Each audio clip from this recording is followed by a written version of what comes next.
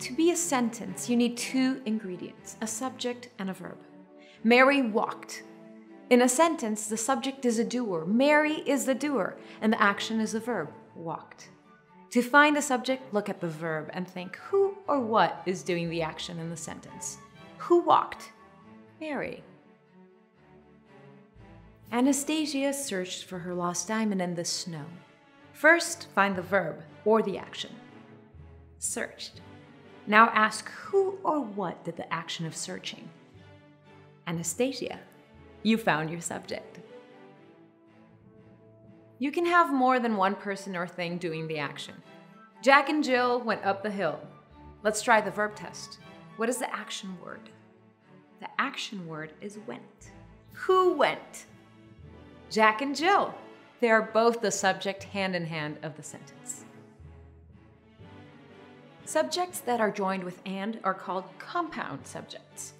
Here are some other compound subjects. Hot fudge and vanilla ice cream are the ingredients for my favorite breakfast. Pepperoni and pineapple make tangy pizza toppings. Sometimes you can have even more things in a row acting as a compound subject. Peter, Paul, and Mary sang well together. In that sentence, Peter, Paul, and Mary all sing. So together, they make a great subject of the verb sing.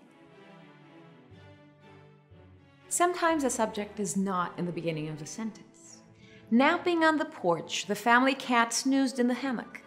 The action is snoozed, and the cat is doing the snoozing, so cat is the subject. Sometimes there's a whole group of words that act as a subject. There's a difference between the complete subject and the simple subject. The chubby family cat known as Garfield and beloved by millions adores lasagna. In that sentence, don't get confused by the group of words in the complete subject. Use the verb to find the simple subject. The action in the sentence is adores. Who adores? The cat. You found the simple subject.